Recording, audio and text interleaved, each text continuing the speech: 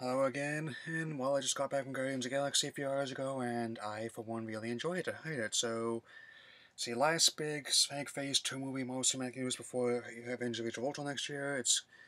And also James Gunn's convinced this is going to be about part of Avengers 3 in 2018.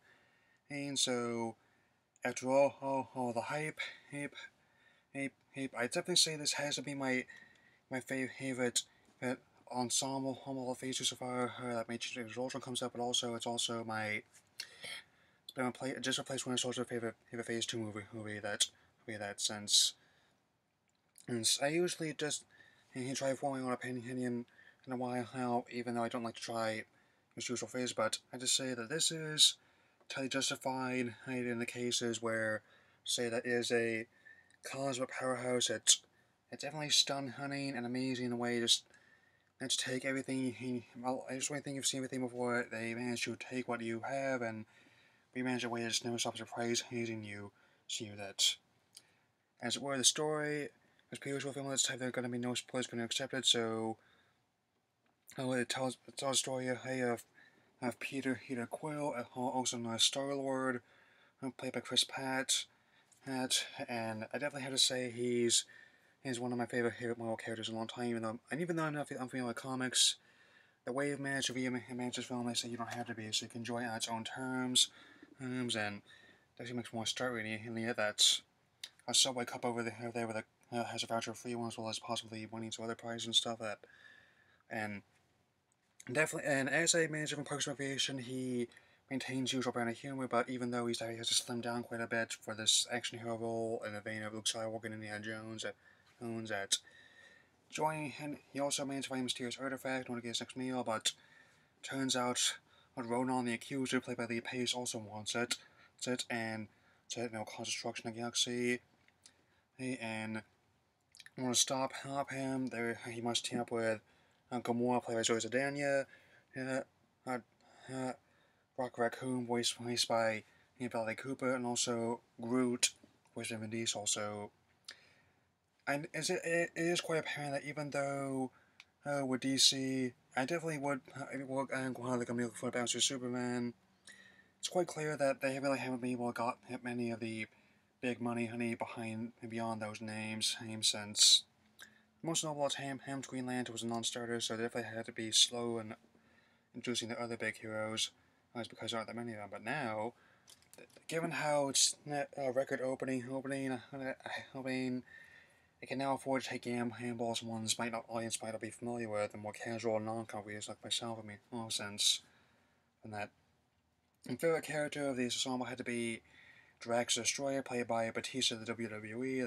That he's a reasonably good actor given the script, which director James also co-wrote, but also as a wrestler, he has doing his own stunts down on the sense on end.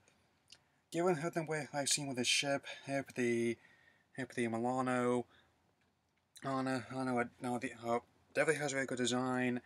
And on the inside, definitely reminds me of a mixture of the Millennium Falcon and the Serenity.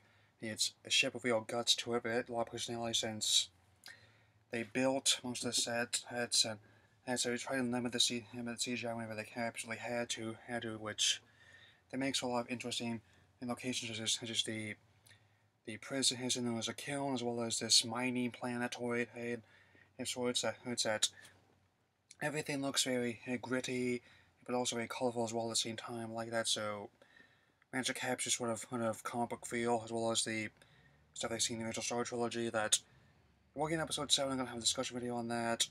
I'm gonna be looking forward to it, and yeah, but that's not important right now.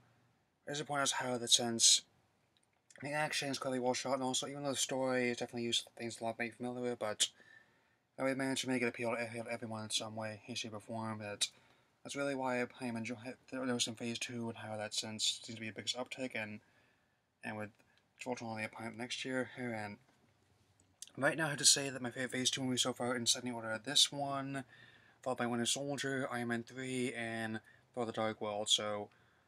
And I rented that last one a while ago, and even though I enjoyed it just fine, this is why I didn't get to see it here in theater, even though I wanted to, since even though it wasn't quite as good as the first one, I still found it enjoyable what it was. How's that? But still, this one is definitely going to be proving how it's definitely got. I think this may by any chance change how movies are done on this time of year, since August usually know when people heading back to school and work. It tends to be the doldrum movie going season. That also it's been kind of been a down year, a slow year here this summer so far. Here this far, and anyway, hey, going on my verdict so far, her and that my final rating is 4 out of 4. Her and so this is definitely the film Age of Ultron has to beat. He and definitely gonna be looking forward to see more of these folks. Given how these all actors I admire, that I definitely had a lot of these actors could handle this. Given how I'd seen Batista before and New Riddick, as well alongside Vin Diesel, New Riddick, and so anyway, I'm gonna have a cut here and I'm gonna talk about some trailers I saw during this whole thing. And as opposed to the last film, it's been a bit of a mixed bag actually. Okay, so let's get the dregs out of the way first. First off, Alexander the Terrible, Horrible, No Good, Very Bad Day, which is his adaptation of the book of the same name, which I understand that maybe adaptations have to be changed, especially when you're in a case of adapting a book that's only at best about 30 or 40 pages long, but I'm thinking it's going to be one of those situations where it's going to be like that horrible live-action Cat in the Hat film that, I mean, I was 11 when I saw that. I didn't know any better. And this one seemed to be less focused on Alexander as opposed to his family. And most noticeable was the father, played by Steve Carell, and I'm just so sorry about this one, since given how well Michael Scott in The Office was another movie show, he can do comedy very well. But even though he can generally be funny in that show and other movies, definitely want to see the UK version with Ricky Gervais, but that's important right now. Is how that's what I noticed in this trailer, that unless I can notice otherwise, I appear to be more interested in his family's very bad day than Alexander, since. And also, oh, the Wreck-It Ralph line, hi, his Poacher's brother. What advice for? He's as an unknown yet director, unnamed yet director. The reference a good Disney film, or bad Disney film, sense. And the reason why I'm interested in this is because that is a movie that understood the concept of video games so well, about both young and old, both the retro and modern, but apparently one of the plot points involves in trying to land a job at this game design firm, yet the director apparently does not know how game designers actually talk or dress, since I've seen what it was like at E3 this year, and all those videos I've been following that was Nintendo's live stream, him online, that the people at Nintendo, Microsoft, and Sony all dress business casual and talk as if they're talking to normal people, as in actual Avengers, so that I think you'd think it's been 25 years since the Wizard they would understand this thing more, but apparently not. I mean, so and Night at Museum 3, and I'm sorry, but even though I like Ben Stiller, I just do not like those films. Did not like the first one, had no interest in the sequel, nor did I have interest in this one, so this Christmas I think I'll probably find my Battle for Army, since I saw this Delicious Smell not too long on last night,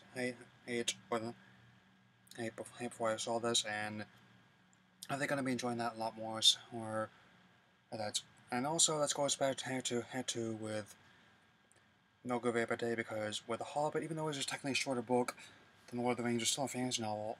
Just so much happened in it, so I can understand that. Maybe including some appendices, also Jackson's many on points for making up things a couple Lord of the Rings was. But anyway, now let's get to the actual good things. I think that's once you guys saw how that minute-long trailer for Mockingjay Part 1, which still looks to be every bit as intense and as the book is. That's fun. Has a final one that. Personally, I think the Breaking Dawn was only one that's detrimental to splitting into 2 parts, since I just know how I feel about those books, since with Mockingjay, I can see as long as Harry Potter the Hallows that just so much what happens in it, so I can understand splitting that into 2 parts. That hurts as well. And last one, definitely going to be the biggest one, and guess actually where the film had proceeded. Interstellar by Christopher Nolan, so now it falls on Quorum, one of those Oscars that made lots of money from Gravity. Now it's no Christopher Nolan's turn to do the realistic space version of a space disaster that has no sense. With Matthew McConaughey, first off, as a cameo award-winning role in Dallas Buyers Club, looks to be spirited lead, and also I'm glad that Laura's regulars coming back as Michael Caine, as well as Anne Hathaway, and even being a new Catwoman, and so definitely looking for this one since this is his first major attempt at doing 3Ds, which is something he's been resisting in the past, but now I think if it's like anything like Gravity was, it could be remembering how it can not only be used as the technical medium, but also an artistic one as well, since given how the scenes I've seen in film are spectacular, and since I think it's proved to be how it can do these ones like Inception and Prestige, how I can use it as both an artistic and storytelling medium, since the scenes that were shown off were quite amazing. Since this is coming out, it's coming out in November, and as his Mockingjay Part 1, and so definitely brave films I'm going to be looking forward to, and if I'm going to be seeing them, it's all going to depend on how I'm going to do my 700 episodes, since I'm realizing that really cannot go on forever. I mean, I meant what I said at the end of my media life review, since that I am working on finishing school and while I was contemplating getting any employment field, so I'm not going to be able to keep this channel up for much longer, I don't think. Anyway, just like to say, the Console Explosion, see you later.